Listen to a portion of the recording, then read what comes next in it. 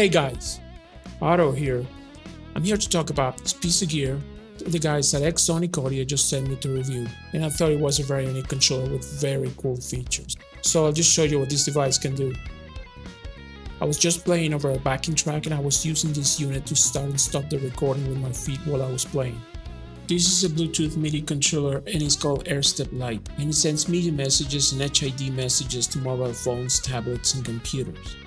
You can do a lot of stuff with it. You can control anything that you want with it. Anything you can control with a keyboard, you can control with this. Anything that can be controlled via MIDI can be controlled with this. You get 5-foot switches that can send up to 8 messages at once. You can assign any keyboard command to one of these switches, which means you can control your DAW, you can control any modeling software. YouTube videos, camera switching, you can edit videos, start your recording, stop your recording, save, undo, anything that you can imagine. You can save 5 different presets on the unit, and you have a function button on the back for switching presets. It's got a battery and a 9-volt power supply.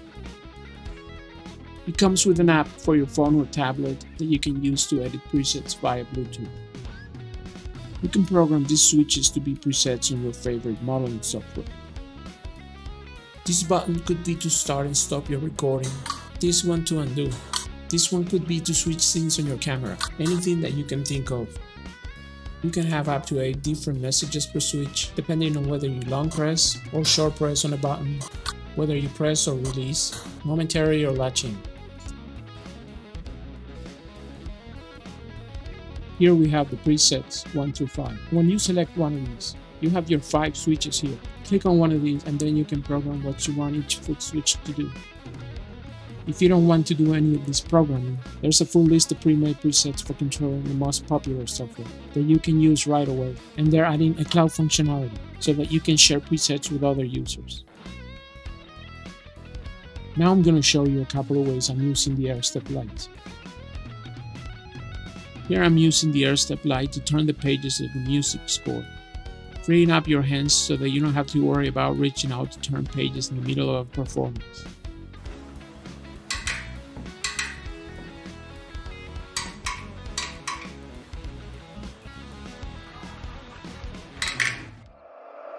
You can use it on YouTube videos for learning without ever having to take your hands off the guitar. So we have 75, 50, 25, and if you long press, you can increase your speed.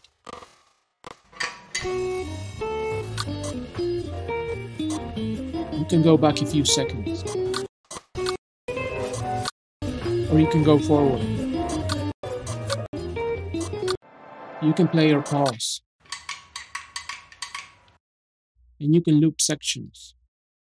So you first press the loop switch, then press play to start the loop,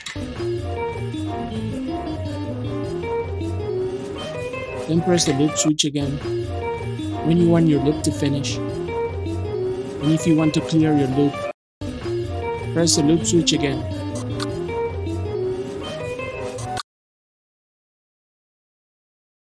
Here I'm using the Airstep Lite with my Best Licks app.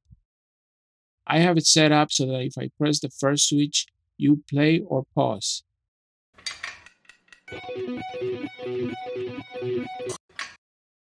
The third switch plays in slower increments.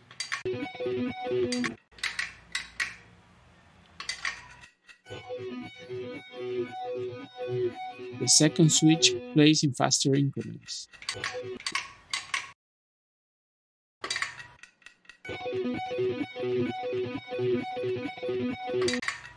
With the fourth switch, I go back one note at a time. And with the fifth switch, I move forward one note at a time.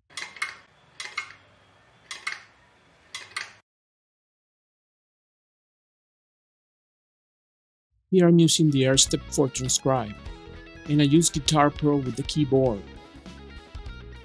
I use the first switch to play, the second switch to pause, the third switch to go to the left beat, and if I long press, I can insert a beat marking on the previous beat. the fourth switch to go to the right, and the fifth switch to undo. This way I don't have to keep going back and forth between the keyboard and the mouse. I can just use the keyboard for Guitar Pro and the Airstep for transcribe. Here I have the Airstep set up to bring up a couple of presets on the archetype Core 1 and activate or deactivate a couple of stomp pedals.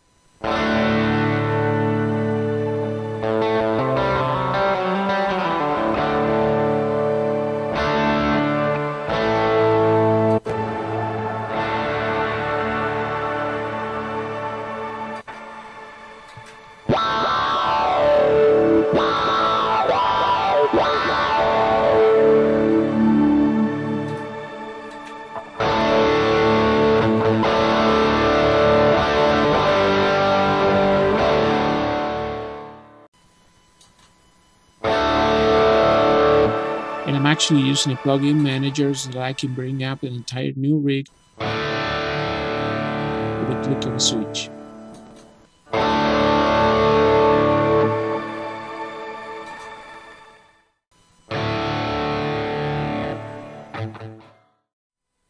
Here I have Reaper set up to start recording with the second switch. Undo with the first switch. Play and pause with the third switch. Repeat with the fourth switch.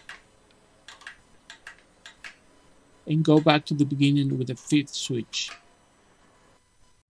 I think this controller is really unique and worth the $179 price tag. It's not just another MIDI controller.